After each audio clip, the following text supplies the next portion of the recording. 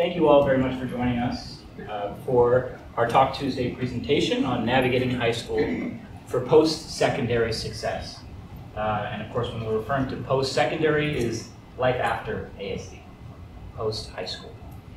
My name is Matt Beck. I'm one of the high school counselors here, and I'm joined with most of the high school counseling department. So just as a reminder, this is the counseling team. There are 6 counselors in the high school, and then Miss Nancy Abusade is our high school administrative assistant. First face that you see if you ever walk into our office. You'll be hearing from almost all of our counselors today. Unfortunately, Miss Erin Tousley has a sick child at home. We all know how that goes, and so she's going to have to take him to the doctor today. But this is me, Matt Beck. Amanda Harvey is here. Mercy Chesidis is here. Andrea Johnstone and Amy Thompson. So on the agenda for today, really focusing in, and by the way, before I start here, the way that we sort of advertised this Talk Tuesday was geared towards parents of grades 9 and 10 students. So the information is primarily for that age range. However, if you have a grade 11 or 12 student, that's fine. The information is still applicable to you, and maybe you can even chime in and offer some support throughout this presentation.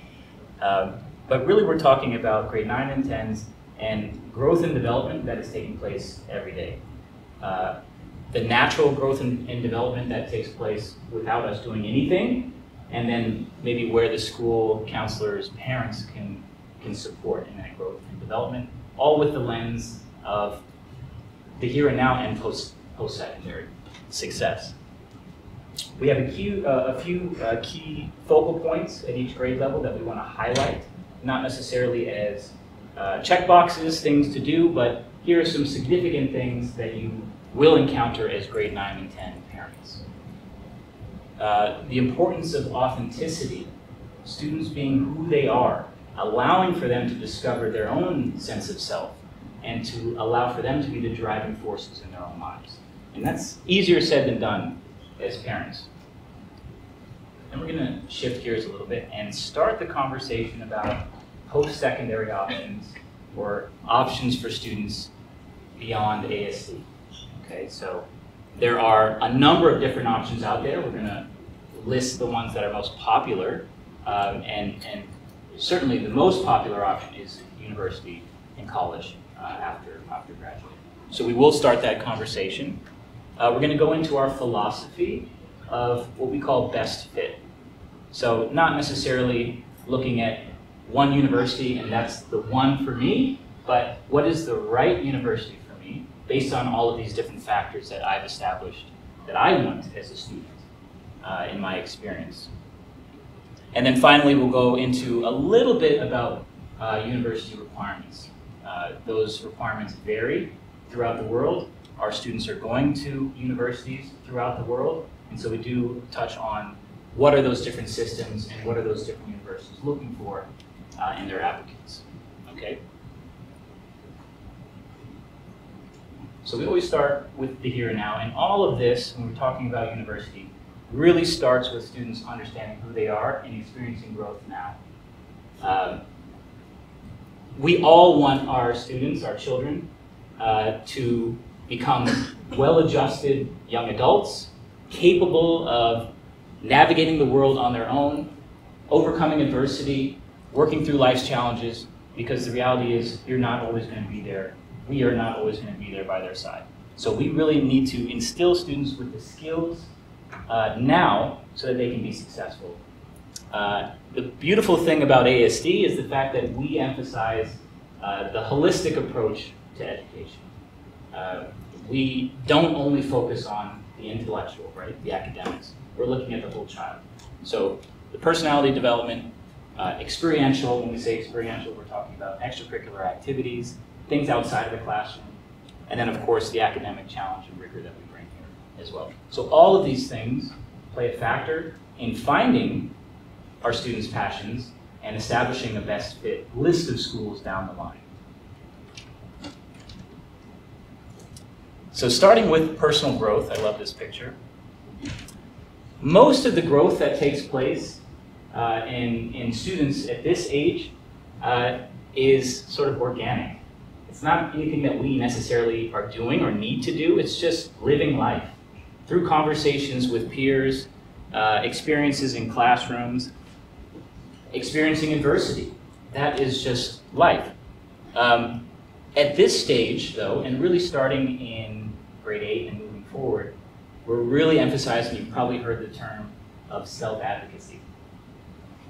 There is science behind it, okay? And so this is the point in time where parents, we hope, are sort of loosening the leash a little bit and allowing students to work through their own challenges, to advocate for themselves in personal challenges, academic challenges, and things of that nature, with coaching.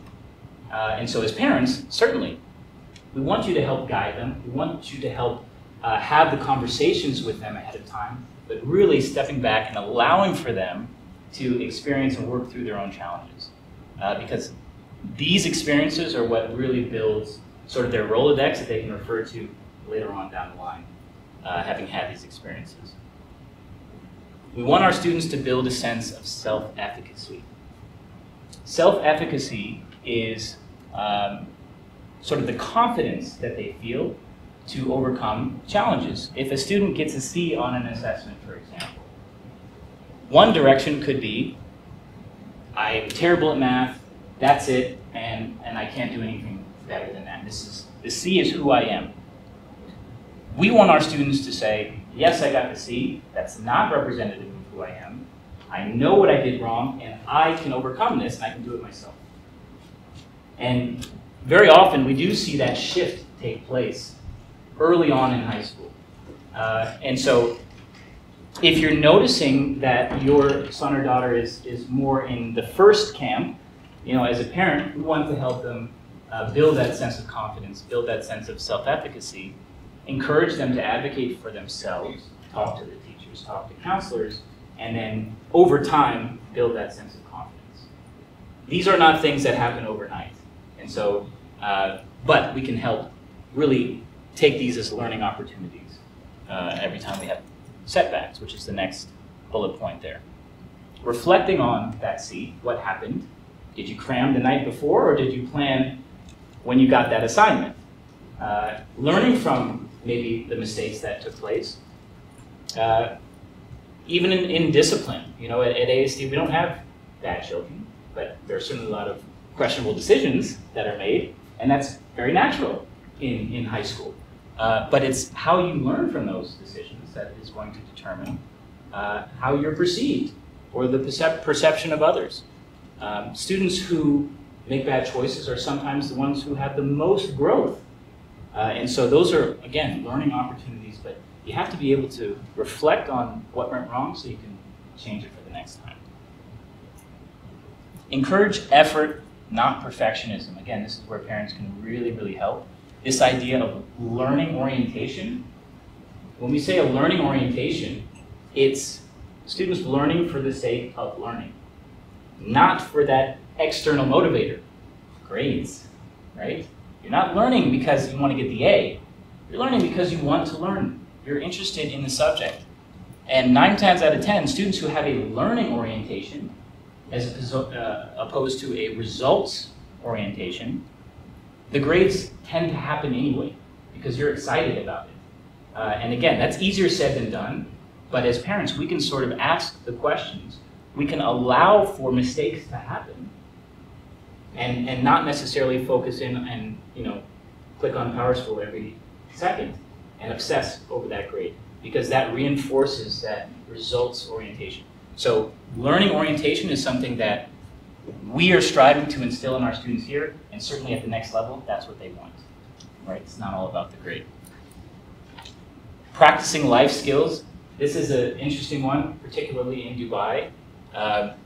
When seniors are getting ready to graduate from high school, they kind of, some of them scoff because we put them through cooking classes and how to do laundry and things that a lot of students are doing on a regular basis, maybe outside of this country, that very often our students are not exposed to. Any opportunity that you can expose your sons and daughters to these real life experiences adds value down the line. Every year we have alumni who come back in December after their first semester in university, and they say, oh my gosh, that laundry lesson that you taught us isn't, I know where the tide goes, and I had to teach all the other international students how to do it. And so it's like, it's a sense of pride, it's a sense of, I can do this. And so equipping them with those basic, what we think is basic skills really actually goes a long way.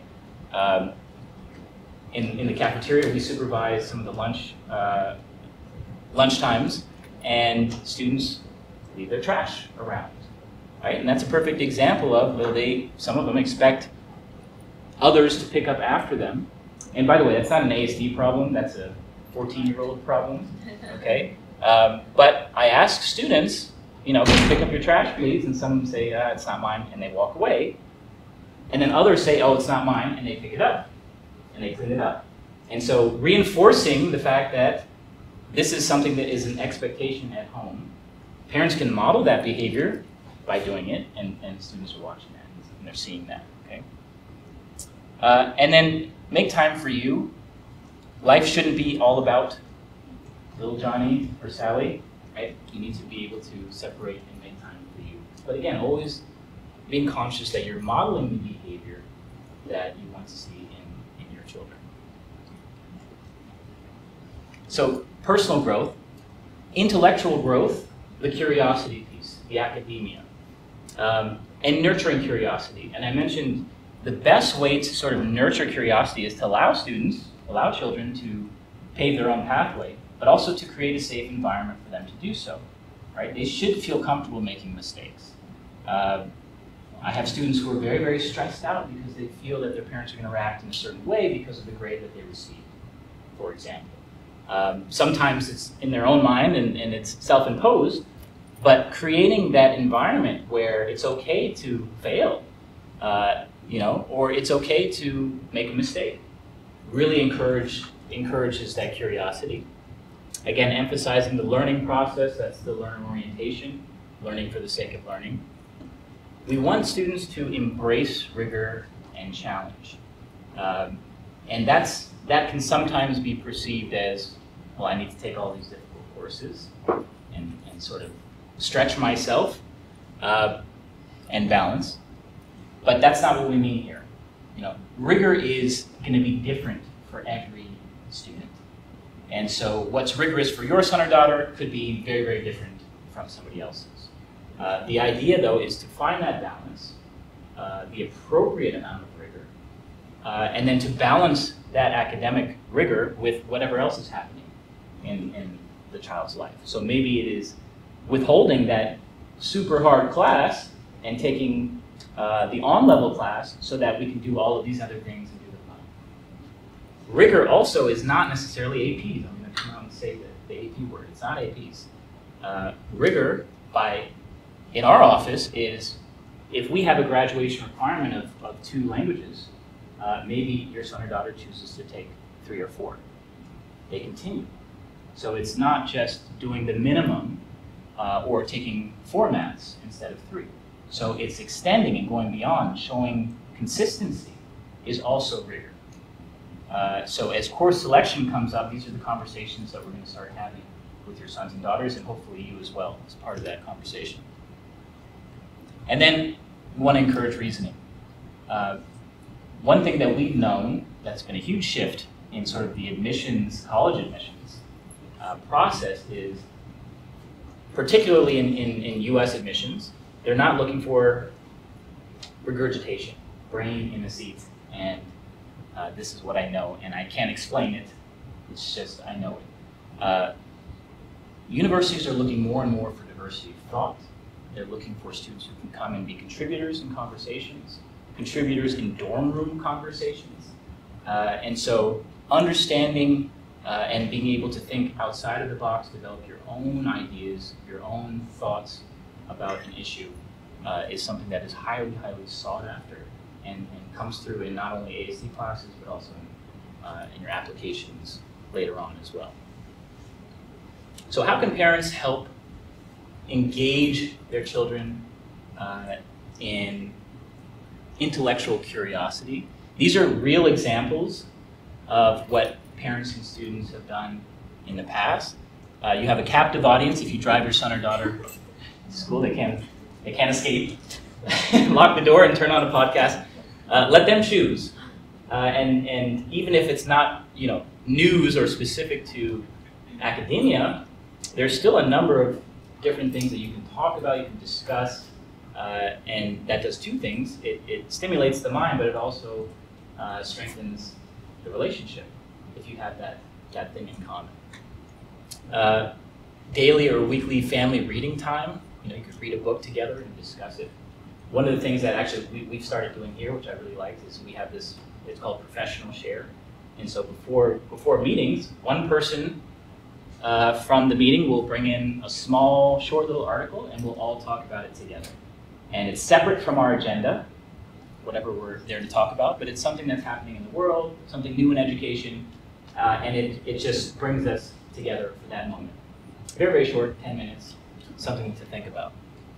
You can watch the news, ask for their opinion, get them thinking, let them speak, even though you may know something else. It's interesting to see their perception of the world, of life events that are happening, sort of outside of their world here at ASD. You can watch a movie together, talk about characters. This is a risky one. Watch a Netflix show that they've been watching. But all possible options to really stimulate their curiosity and to show them that you care about what they're learning and what they're interested in. Okay. So on to experiential growth, Ms. Thompson. Good morning. Settle in for a bit because you're with me for a few slides. I apologize. We're going to go ahead and start talking about experiential growth. As Mr. Beck said previously, this refers to extracurricular activities. I feel like this gives some of my students a bit of anxiety sometimes because they hear all these stories about how they should be doing certain things to get into certain schools, such as they need to have 3 sports, and they need to be in community service, and they need to have an internship, and they need to take a summer program and whatnot. There is no secret formula to this, and all universities are looking for something different.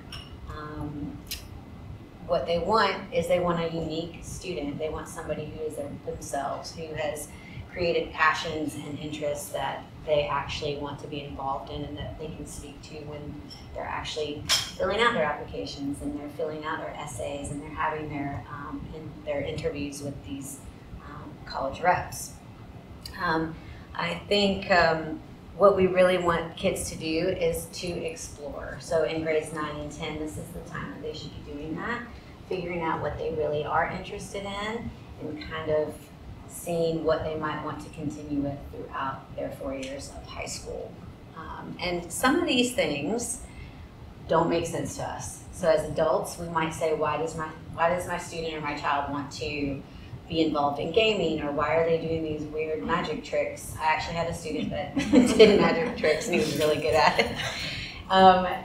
Or why are they involved in baking? We don't bake at home. We don't do anything like that. So we might not understand why they're doing what they're doing, but it's really the time for them to cultivate and get an idea of what it is they're wanting to do.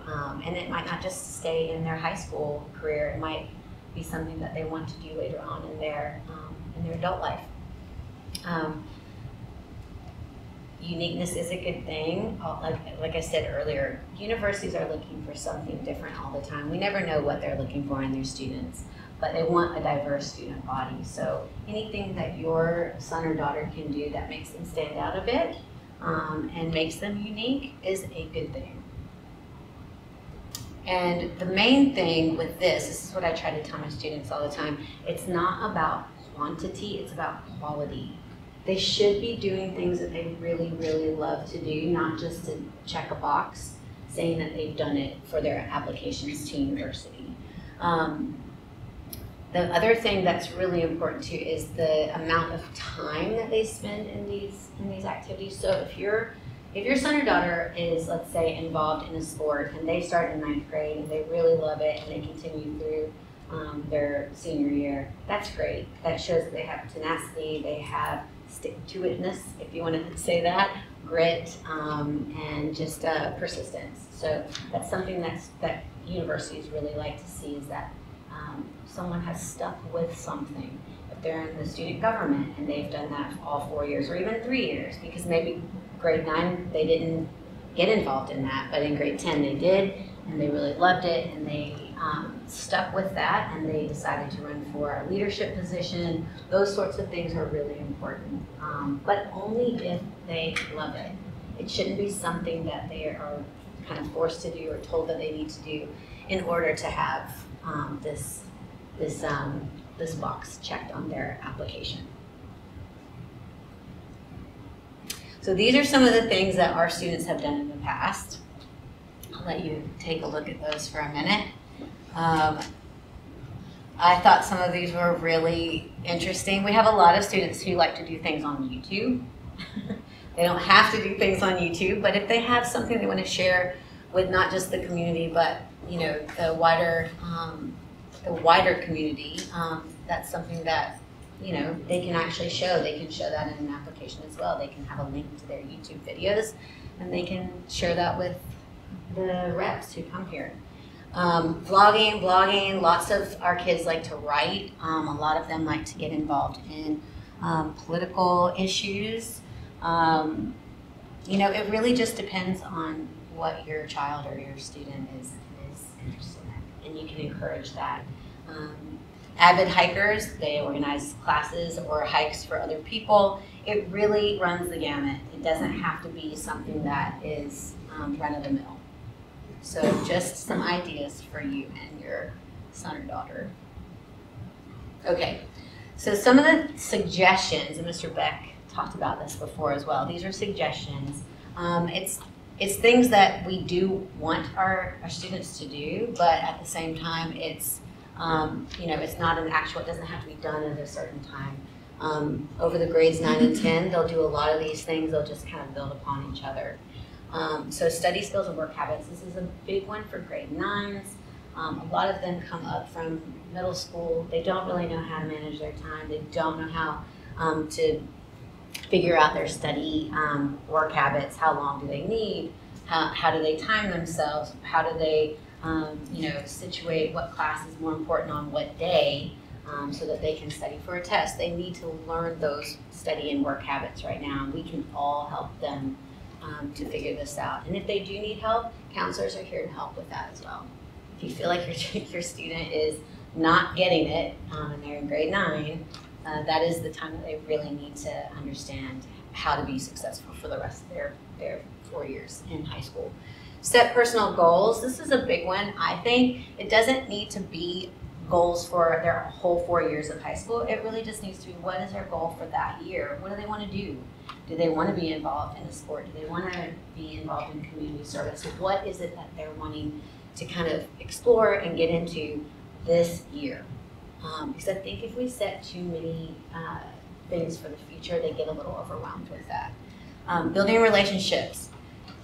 This is an important one too. Building relationships not only with their classmates, which is a very important thing for high schoolers, as we all know. They need to have their friend group. They need to have people they can lean on. But also starting to talk to their teachers, starting to talk to their counselors. Sometimes they're reluctant to come in and speak to the counselor because they think, oh my gosh, what do I need to go talk to a counselor for? But really just, I have students that come in and just say hello to me. Hello, I had a great weekend. I just wanted to tell you what happened. I had a sporting event, or I did a cleanup for community service. Things like that. It just builds those relationships that continue over those 4 years. Again, explore extracurricular interests. They can do a few things, grade 9, figure out what they really like to do, things that they really don't like to do, and so they can, figure out better for the next 3 years after that, what they're going to stick with and be involved in. Parent-teacher conferences.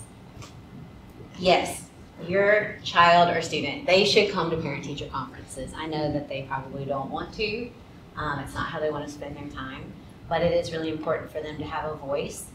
It's a perfect time also to have mom, dad, and teacher in the same space so that they can voice what they want to, want their parents to know about this class and what's happening within that class. So it's really important for them to be involved in that. PSAT 9, so all the grade 9s will take the PSAT, and remember this is a preliminary test, which is a practice test. So it's a really good time for them to gauge how well they think they would do on that test once they really do take the SAT. It helps them with time management because it is a timed test. And then they can review all of their questions that they had to take. They get that back with their answers that were correct and ones that weren't correct, and then they can see how well they have done on that, and then prepare for the future tests that they will be taking. 4-year planning. So don't want to get them too overwhelmed with 4-year planning, but it is something that they need to start thinking about. So what we would like for them to do is come in and speak with the counselor about what their plan is for that year and what they see for the future. But it doesn't have to be so intensive. I really think that grade 9 is one of those years that we don't want to overwhelm our students. Oh, you have to start thinking about university right now. No, they don't. They don't need to do that. They just need to be exploring.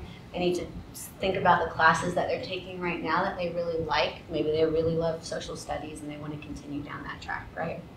So just come in and have a conversation with their counselor. Explore summer opportunities. This was not available the last few years because of COVID. Lots of summer opportunities were not there, but they're back. They're coming back full force. Maybe they want to do an online program, a course through one of the universities they're interested in. Maybe they want to go to a camp. Maybe they want to have an internship. Even grade 9s can have internships. Maybe mom and dad have an internship at their place of work. So things like that they can do that kind of help them understand what they are going to be interested in. And it really does help with careers as well. Maybe they think they want to be an attorney and they go and they spend some time in a law office and they say, nope, not for me. Or maybe it's really for them. So it's really good for them to have those sorts of opportunities to help think through that. Grade 10. Again, they will continue with their extracurricular activities, but at this point, they're going to really kind of start narrowing it down. What do I like? Did I like being in the gardening club? Did I like to, play on such and such team? What do I really want to focus on over the next 3 years and really be involved and maybe have some leadership positions in that? PSAT will be taken again, which is really great because the more practice they have, the better. SAT, not everybody will take that, and they won't all need it for their universities because, as we know now, a lot of the universities aren't really needing the SAT. However, some of them are starting to need it again. So it is really important that they have practice for the actual SAT when they start taking that in late grade 11.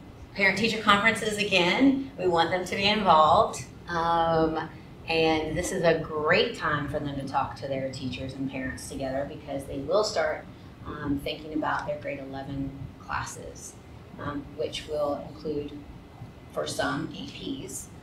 So it's a good time for them to see where their teachers think they are in those classes and how well they're doing, or maybe not doing so well, right?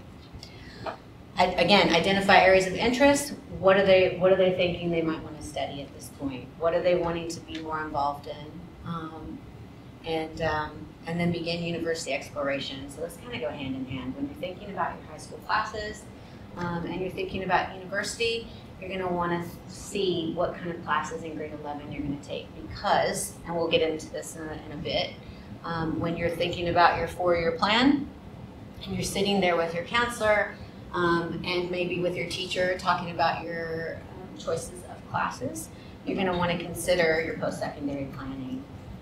This is mainly for students who are probably going to study outside of the U.S., depending on what countries their universities that they're applying to are in. They may possibly need some sort of math class or science class that needs a lab, different things like that, but it really is country specific. So if your child or student knows where they might be going, let's say they know they're going to go to Germany, they're going to need to take certain classes, and we can help them figure that out. Okay. But that really is for students who will be studying outside of the U.S. Hi, I'm Mercy. Nice to see all of you. So we kind of gave you guys a little bit of like a foundation for how we approach the students and when we have conversations with them about high school and college planning. That is very holistic. So we wanted to give you guys some examples of how we've seen some of our successful students, how the four-year experience has kind of played out for them. Now they're all in university. And these are students who really just pursued who they were. There was no packaging, there was no prodding, there was no insisting. It was just, what do you love? You've tried a few different things, pick one thing, hone in on it, and go for it. And these are some of the profiles we wanted to share with you of our graduates from ASD. The first student profile is of a student who is really interested in hospitality and sustainability. That was a big part of the student's value profile, their personal profile, as well as their academic profile. So the hospitality piece is obviously very much kind of management, business related. The sustainability piece is they had opportunities at school with the school garden to pursue with Food Revolution. They like cooking. They're also involved in other performing arts was a niche area they were interested in and pursued that to all 4 years in every capacity and every opportunity they had. Those were kind of their two big pillars that they focused on. And this student was very successful, ended up at a very selective hospitality program in their senior year, following that still there. So these are graduates of ASD. And we just wanted to give you guys some examples of students who they didn't do a ton of things. They just picked one or two things and really focused on that. The second one is of a student who really loved sports. What brought them to sports was probably starting off in something like Dubai Little League themselves as a kid, but eventually over time it was building community, it was coaching. The student not only played sport, eventually ended up coaching, because including others, including the younger kids, encouraging and mentoring them was really important to this individual. Was a mini Falcons coach as well, was on our softball team. We're trying to keep this as anonymous as possible. We gave away the gender there. Was on our softball team as well, all 4 years. And maybe they didn't start on varsity. Maybe the first year, maybe they didn't get as much play time as they thought or expected, but they stuck with it. It was that, I love this, I'm gonna keep with it, no matter what, I'm here to do this for the community. There are other parts in my value and personal profile that fit this experience, I'm gonna stick with this and I'm gonna continue. And there's really kind of built their, I don't like saying this, but kind of built their brand around that, really. I don't like saying our kids were branded, but that was their area of focus that they honed in on. And this student academically loved everything in sciences, everything to do with sports, so our kinesiology classes, our PE classes, the anatomy classes, everything that sciences PE offered that helped them build this profile. Took all the right kind of classes, which they eventually only figured out over time. Is currently in a selective nursing program, which is rare that out of high school students are selected for nursing programs without any prior professional or pre-professional experience. So this is also a very successful story of one of our graduates. The third one I'd like to share is of a student who, I'm going to start with kind of second to last bullet point. Equity and service was their guiding principles all through high school. And I'm sure it didn't start off with the mindset that I'm going to be president of XYZ Club, although that's where they ended up. It really started with kind of understanding early on, like the students who were in here earlier, GIA, the GIA students, that class, Global Issues and Actions, explores a lot of these values and how they apply to social issues and world politics, and students pick the area. These students probably picked sustainability. They pick the area they want to work on. They're not given a topic.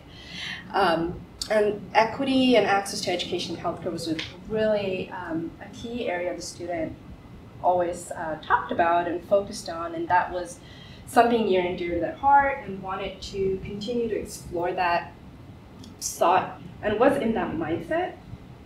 Chances are equity in healthcare is not something they're going to be able to dive into as a high schooler, but looked at options here at school. I don't know if you parents are aware, our students teach English to some of our Al-Sharawi staff here to help them find better work opportunities. So was in part of the club that does that. We eventually started other additional services for those for our staff members as well, and really kind of worked on creating community amongst them. This kind of helped develop that mindset of equity, which really applied to healthcare, especially for women. I know the students who was mine was especially for healthcare. That was really important to them, for equity and access for healthcare for women, and the education that women received around the world, and what was accessible or not accessible to them. This was what got them up and got them excited for school. Yes, they took all the right math and science classes that's related to health science and STEM, and is currently in a joint bed program. But the classes alone wouldn't have done it. The values alone wouldn't have done it. It's really kind of, they found, all three of these students kind of found that perfect intersection of their personal profile, their academic profile, and the activities, and that all came together in a way that was true and authentic to them. And it just happened naturally over time. We wanted to share those examples with you guys because we wanted you to maybe think about, what are your hopes for your child through this experience, and what would you like for them to experience in high school, so if you can past high school. So what do you hope their college, university, or just when they leave ASD, what is that experience? What do you want that to look like for them?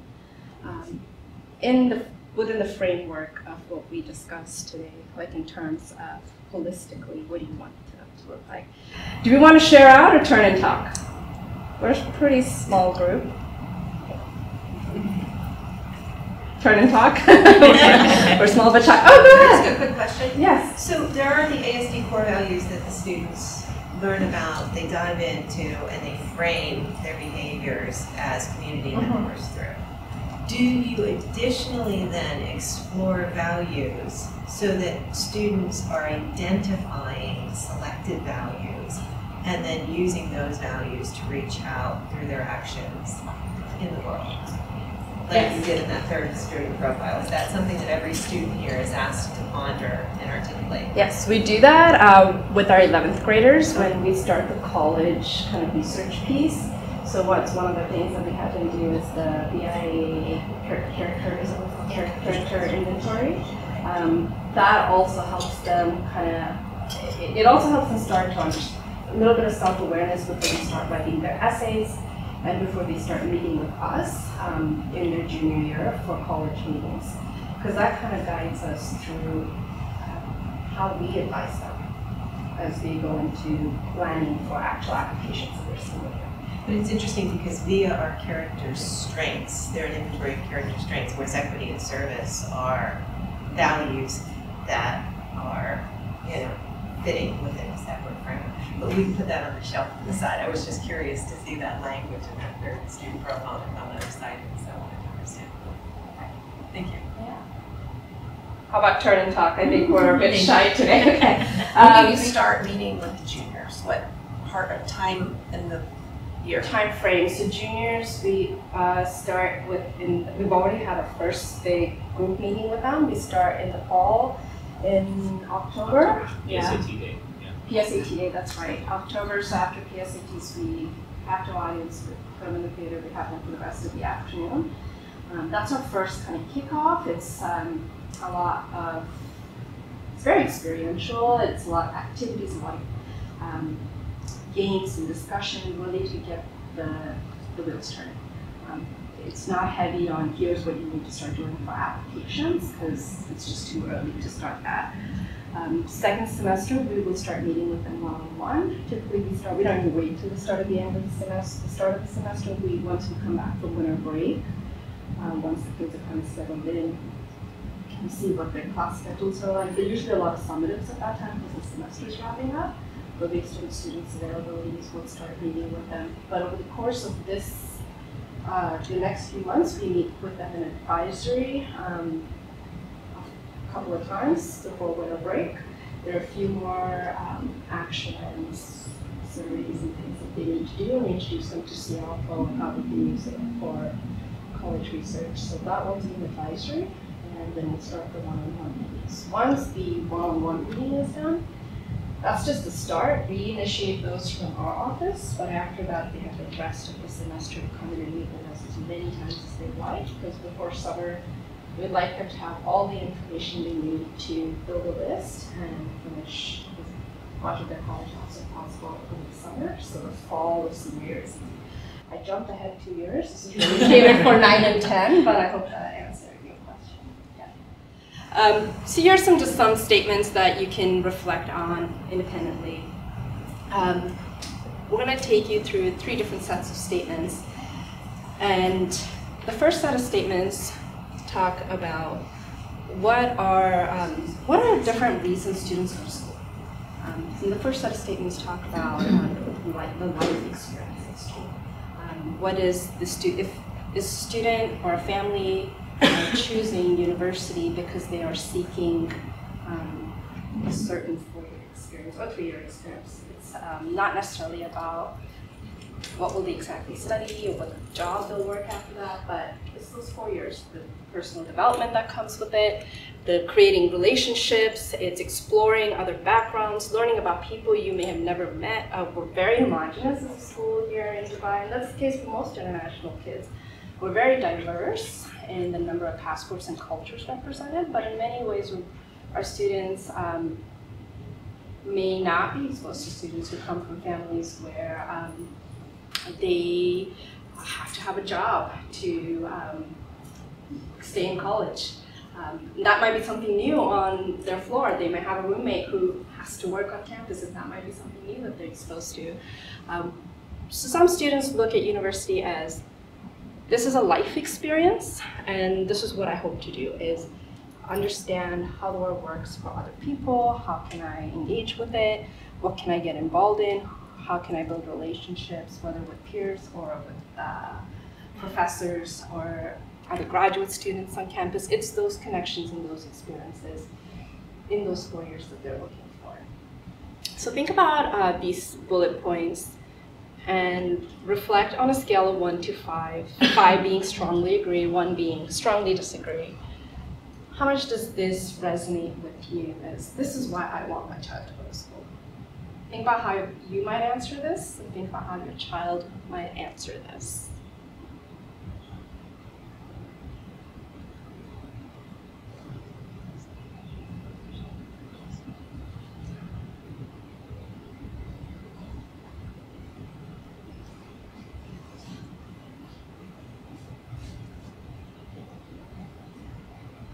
So this is one set of values.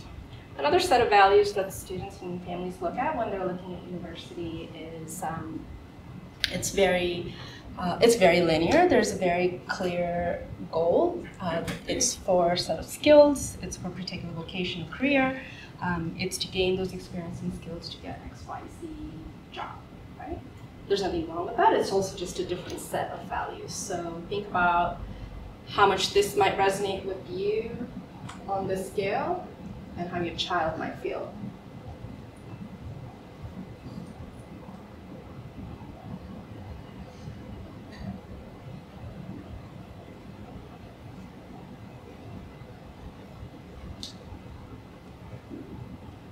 And the third set of values we can look at is students and families have the perspective of university is about having a very specific experience that will help embellish my my resume, or it will give me opportunity for to set myself up for future success because I've attended XYZ university. It might be the quality of the school, maybe the ranking, or the cost, the return on cost for the education that you're getting there, or maybe for some of your students or for you, it might be earning potential, graduating from that school. So there is a very specific goal that's either related to prestige or finances that the student is looking at when they are, or the family is looking at when they're approaching this. These are also another set of values that some students, that's really important to them. For some families, that's really important to them. For some, maybe less so or neutral.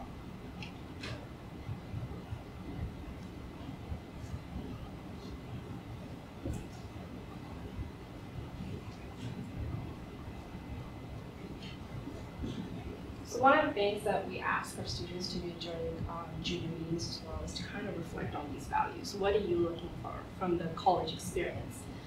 A resource that we use that I recommend, especially if you have a 10th grader later in the year, not right now, is this book called College Match. And this is a really awesome resource. It just guides students through a lot of self-reflection, like these statements on what does you want in a college experience? Why do you want to go? What do you already have that makes you an asset? And what kind of environment would be the best fit for you? This book is written by, I believe, a former counselor. His name is Steve Antonoff. We have a few copies in our office. Students come by and use it during lunch. We don't check these out because we don't have a checkout system like the library, but the students can come use it in our office. These bullet points are from one of the surveys that Steve has in his book. He has several in his book, and his surveys are on his website for free as well. And if you have a 10th grader over the summer, before 11th grade, if you want to pull up one of the surveys on either values or personal profile, and how your personal profile, what kind of qualities would be, university qualities would be the best fit for you, you could do that with your child. It could be a conversation, and sometimes students are intimidated by answering something that you print out, and it could just be a conversation. You could read through it yourself first and just like, hey, let's just talk about this, and throw out some talking points and see how they feel and have conversations. But they could do this independently as well. It is kind of structured for students to go through with worksheets. You'll see, like with worksheets, and they can kind of do it independently themselves as well. This is one resource I'd like to introduce you guys to, and these are directly from Steve's book. So I'm going to hand it off to Andrea. Who's going to talk about post-secondary options. Hi, welcome, and I apologize. I'm going to be talking and then running because I do have a meeting with a junior, so I don't want to keep her waiting too long, but I'll let her wait for a few minutes. So this is sort of what our students are doing at ASD, right? So 96% of our students and your children are heading off to university. They're doing that across the world, with that majority going to North America. So the most of them are going to the US and then to Canada, and we'll get to that in a minute. You'll see the spread of the globe. But 96% are heading off to university, so that preparation for that is why we're here today, talking about doing school well, finding what you're interested in, exploring those things. Some students don't go directly. They're going to do things like a gap year. And gap years can actually be the internships, work, travel, exploration, trying to figure out a little bit about who they are. So when they land at that school that they're attending, they can really take advantage of everything that's there. There's a lot of great statistics and research that's been done on students who do gap years and their success in college. Colleges like students who take gap years. They grow.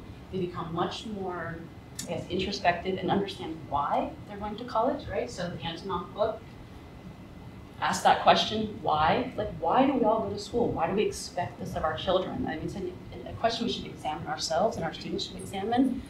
And that gap year can help do that and then really help them focus. So it's a very positive thing, but it's not for everyone. There are lots of programs you can buy into, you can create your own, etc.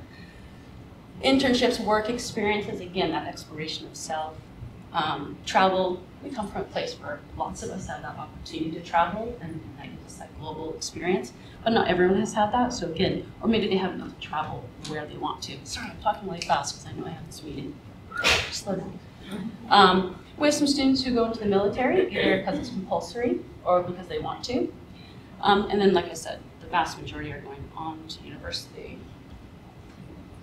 This is where our students at ASD have gone in the last 5 years. So this is the percentage. So you can see most are heading to North America, the majority heading to the US, and then Canada. We have a growing population heading to the UK. I think we're seeing that grow each year, as well as Europe, and then other parts of the globe here, a handful over the last 5 years. I think we're seeing growth in Canada, UK, Europe for finances. As we know, US is extremely expensive. It's not everyone's choice. US has some other things that maybe people are moving away from, and that's okay. We can support your student across the globe in our office.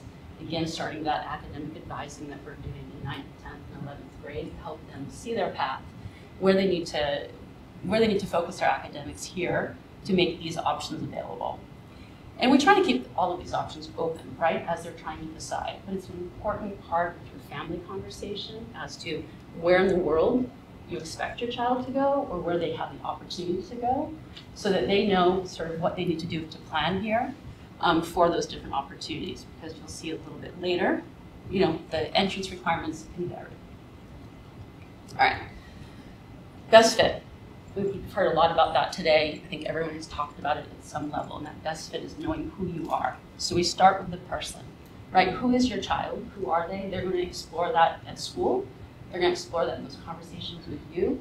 They're going to do lots of things in College Match, start asking themselves questions. We're going to throw some inventories at them where they can explore and again talk with each other. Who are they? What's important to them?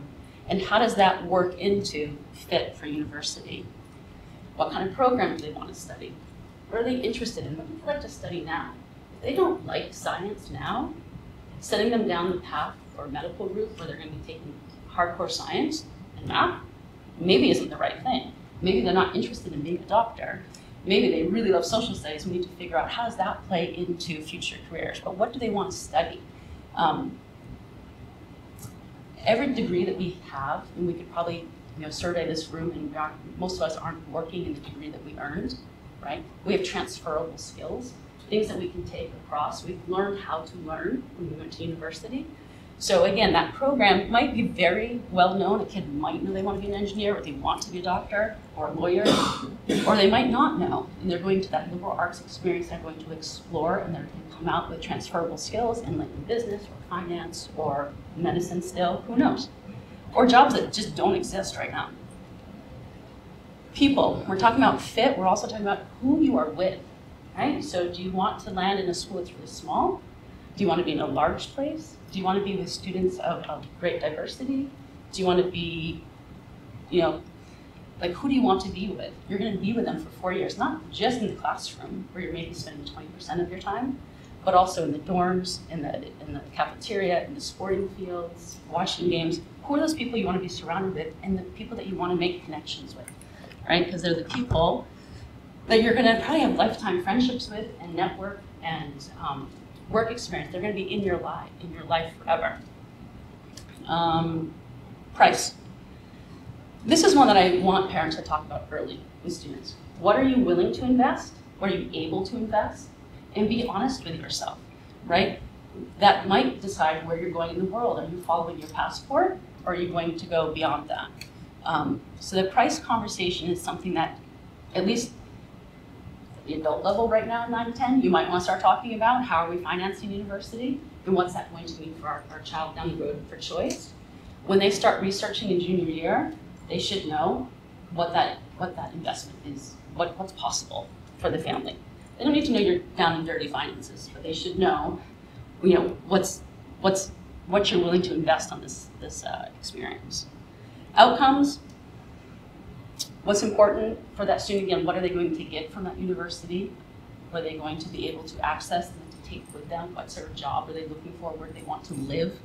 If you go to the school in the States, chances are most of the people there, or at least initially, those first 5 years, you're going to live in the States and work. That's where your connections are going to be. You go to the UK, you're going to work in the UK. So where do you want to be after university? So outcomes both for work, for jobs, for opportunities, and just for the world. We get more, what's the word I want? Transient as we get older, right? As we build skills and build those networks, we have an easier time going across continents. In place. I think we talked about that a little bit already. Where in the world do you want to be? Finding all of these things and having them intersect is going to find those schools, not one school, but many schools that can be a best fit, right? There's not just one place to go. There's many, but they should fit all of these different pieces, and then putting the value, as Ms. Mercy was saying, where your values land might prioritize which ones are more important. Price might be most important, or place might be most important, but each one has some level of space. Okay, spectrum of curriculum. Another thing about fit, we'll have students who will apply to the UK and to the US. Sometimes that feels a little odd, right? The US, you have an opportunity to explore these sort of that broad, flexible curriculum where you have 1 to 2 years to explore your interest before you declare a major, and you can take things across all kinds of disciplines. Whereas over here in UK and Ireland, most European universities, some exceptions, and the research universities in the Netherlands are 3-year degrees. You need to know what you're going to study. You're applying for that course, and that's what your degree is in 3 years later, right? You get right into it right away. So for students who really know what they want to do, this can be a great option. For students who have no idea what they want to do, this doesn't make sense, right? They don't have that time to explore. Now you're forcing a choice. And then we have these beautiful middle places, right? They come into that space where you have maybe a direction, a faculty that you apply to, or like in Canada, or where you, in Scotland, start out with 3 different courses, and then eventually one of those becomes your major of study. But you get a little bit more time to explore, a little bit more flexibility, but with focus.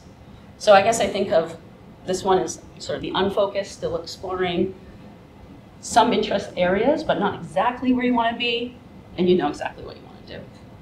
So you need to fit, when we're thinking about the world, where you fit into the world, where your child does as well. I'm running to my appointment, I'm so sorry. So I'll let someone else speak more slowly. And for a resource, this is the book that I also love. It's a great companion book to Antonoff's. So Rick Clark, who's the director of admissions at Georgia Tech, high school director Brennan Bernard, wrote this. It's fantastic. It's going to give you another sort of a guide to staying together as a family and not making this bigger than it needs to be. So he'll tell you right up front, you don't need to hire someone. You can just read a couple of books and you can do this, right? So highly recommend both. And my apologies for running. Hi, I'm Amanda. We're over time. I will be very quick. So we just want to hone it down now. So, there's the broad thing, then we're having family conversations about what is the student and what do they want. And when we talk about best fit, the focus isn't on getting in. Our kids get into college. Relax, everyone. They will all get in. It's not getting in, it's staying in. It's getting into where they need to be. And once they're there, being successful and coming out in the end, with life skills that they can take to the job market, as we know, is ever evolving, right? So, high school is about the currency and how you're going to spend that currency getting into college. So sometimes different colleges are looking for different things, so it does depend on the country that you're going to. And of course, if you know where you're heading, it's actually easier to kind of re-engineer that and say, okay, if you're going to the UK, you need 5 APs. If you're going to the US or you're going to Canada, let's look at it in a different way, right? So that is part of the conversation as we're shaping the 4-year plan. But as a caveat, as an American school, we're just going to go through the list of what American schools are looking for in a student. Now, this isn't to scare you, but to show you what is holistic admissions. So holistic admissions means that colleges are looking at a number of different factors. They're not just honing in on one thing. So yes, they're looking at their transcripts, they're looking at their GPA, they're looking at what courses they've done. But because they're looking at it holistically, a single grade is not going to kill an application. There are no deal breakers. So, maybe there might be some, but yeah, we don't want we don't want fails, but a B in French in grade 10, we can live and we can move on from that. That's not going to be a deal breaker, right? But they're going to look at standardized test scores in various different ways. They're looking at the essay, so that is the student's voice in their application. They're looking at the teacher recommendation, the counsellor recommendation, and that's where we're fleshing out what the student is like as a person in the classroom, in the school community, what's their story, what's with their transcript, what's their context, right? So it's all very qualitative. We're also looking at their extracurricular activities, whatever that might be. It might be music for some, it might be sport for others, so it's not going to be the same. And for some applying to US colleges, they may have interviews with alumni. I mean, let's be honest, alumni interviews are really more about the alumni than the student, but for our students that are eloquent and charming and interested and engaged, they help the student actually make a decision about what is right for them, as a customer. So, we do encourage our students to have interviews. It helps them get to know, what that experience is going to be like for them. Now, demonstrated interest is interesting because some colleges will track the level of interest that a student has paid to that college. Now, they do that because what they're trying to work out is, if we offer you a place, are you going to come? Now, some really consider that in the decision-making process because they want the yield, right? They want to give an offer and they want a good percentage of people that are going to turn up on the door. And that's good for their ranking. So, it's about students joining, I'm stuck now, like Instagram groups, what young people do. They like things and do things. And then the colleges will send them emails and they'll track who opens that email, who scrolls down, who looks at the links. If they're interested in a college and the college comes to school, then really they need to come and say hello because they'll track who's turned up. So for grade 9 and 10, it's not too early. We've got hundreds of colleges coming through the door. There's a lot now, there'll be a lot in March. Encourage your sons and daughters to have a look at who's coming and have a conversation with the rep. Often the reps that are here are the people that are reading applications and making admission decisions. So it is really important. Mostly so students can have the opportunity of that serendipitous conversation. I mean, we all know those conversations we've had in our life that have changed our thinking, changed our direction. The more they have those conversations, the more chances there are that they're going to learn something new. So, that sort of holistic admissions from a US point of view, but also, some of these data points count for universities in other parts of the world. Now, this is the magic list. So these are all the things you're worried about. These are all the things you think your children should do, that they need to tick all of these. And that is the straight line to success. It is not.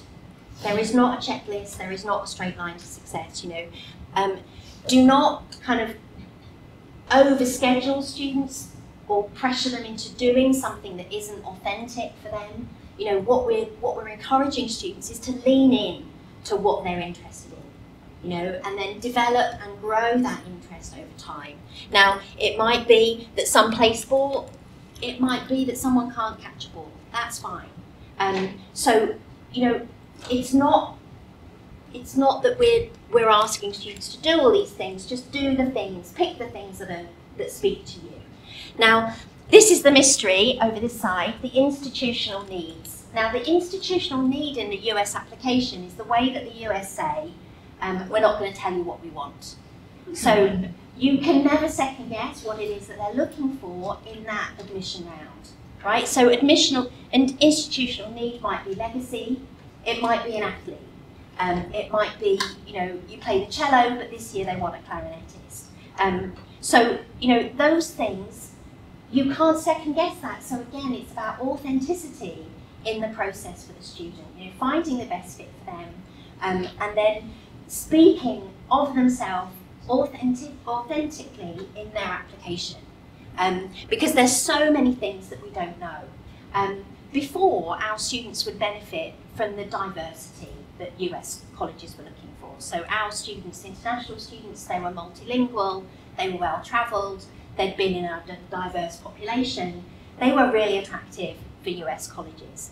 However, what we're seeing is that there's a slight shift, and due to COVID,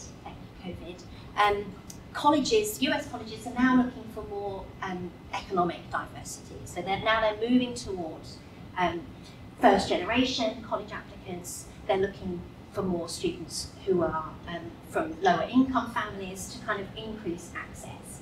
So, you know, that does affect our students because obviously our students don't fit that box. So, you know, sometimes there's board level decisions for admissions taking places at universities that we can't influence and we don't know. So that is the kind of institutional need and priority piece. So let's focus on what we can control, not the stuff we can't control, but also, you know, doing it in a meaningful, authentic way.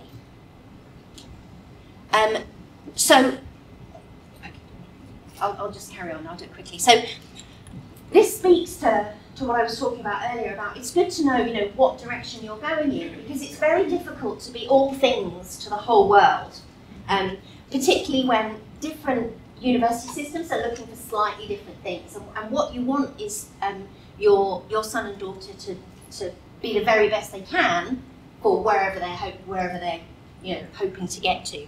So in Canada, they're really focused on GPA. Actually, that's critical, and they don't care about grade 9. They don't look at grade 9. Really, they're focused on grade 11 GPA. So grade 9 and 10 students have still got some time to get it together. In the UK, they're really not interested in GPA. They're really looking at final AP scores, and that's it, really. In fact, they're not really interested in extracurricular either, to be honest. You know, they're interested in extracurricular because it contextualises their grades, but they don't care whether it's softball or synchronised swimming, to be honest. What they're interested in is how a student has really developed the love of their subject outside of the classroom, you know, supercurricular. So things that they've done, work experience, books they've read, you know, how they've dug down into their subject. And then in Europe, it hurts me that they're separate. In Europe, it is mostly standardised testing, so it's APs or it's SATs. So it is more specific and less holistic in different countries. But for now, enjoy your children while you have them. And you know, I'm sure if you speak to senior mums, it goes so quick.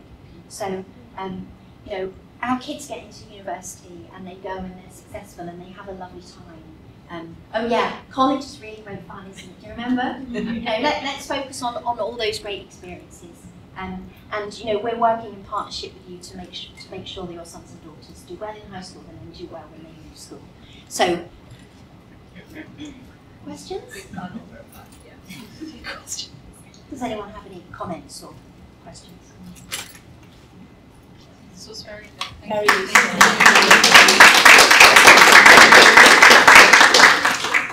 Thank you all for coming. Yeah, Yeah, thank you. apologies for running over. We get excited about this stuff. But as a reminder, we are here. Please reach out to your counselor if you want to talk more about this, if you have specific questions about any of the content here. Always happy to have those conversations. Yeah. You can, on the school intranet, you can see our emails, and there's also a link to our online calendars. So, you know, if you want to connect with us, please reach out. Thank you. Thank you.